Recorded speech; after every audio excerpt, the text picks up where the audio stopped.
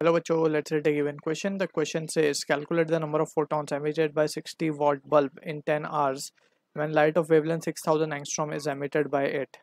So इस question का जो key concept we need to understand is the concept of energy of photon.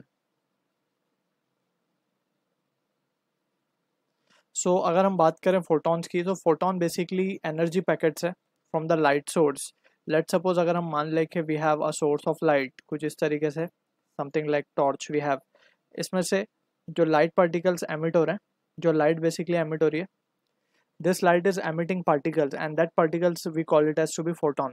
And energy of each photon, it is given by the expression h into nu, where h is Planck constant, nu is the frequency, and frequency को in terms of wavelength we can write it as to be c over lambda. So this is what the energy of photon we can write in two different ways. अब अगर हम मान ले कि ये जो source है जिससे light निकल रही है, इसको अगर हम मान ले if it is having p watt of power, so we can calculate the energy of single photon from it, or we can say कि number of photons हम calculate कर सकते हैं. number of photons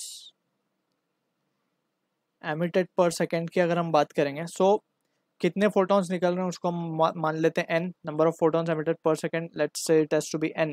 तो यहाँ पे हम देख सकते हैं कि टोटल जो एनर्जी p वॉट बनेगी पावर की, that will be due to n number of photons, right. सारे फोटॉन्स मिला करके p बनाएंगे, तो नंबर ऑफ फोटॉन्स क्या लिख सकते हैं, p डिवाइड बाय एक फोटॉन की एनर्जी. सो p कितना है हमारे पास, p is also been given 60 what given है, 60. e हम लिख सकते हैं H C over lambda, h की वैल्यू लिख सकते हैं 6.63 10⁻⁻34, that is Planck constant. Into सी की बात करें तो 3 × 10⁸, that is speed of light, and lambda ऊपर चला जाएगा, that is 6000 angstrom, that is 6 × 10⁻⁷ metre. सो ये बात हो गई हमारे पास नंबर ऑफ फोटॉन्स की. इसको अगर हम सॉल्व कर ले तो ये वैल्यू आ जाएगी हमारे पास 18.09 इंटू 10⁻, इसको सॉल्व करने से वी हैव 10⁻15 और 10⁻19 हो जाएगी. So this is the number of photons in 1 second we have calculated. हमें चाहिए in 10 hours. So we can say therefore number of photons emitted in 10 hours will be equals to 18.09 into 10⁻19.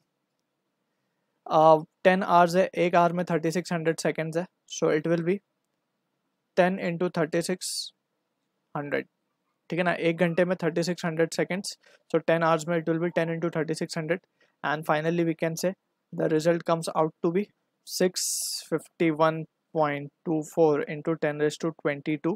So this much number of photons will be emitted in 10 hours. So I hope you understood the solution. All the best.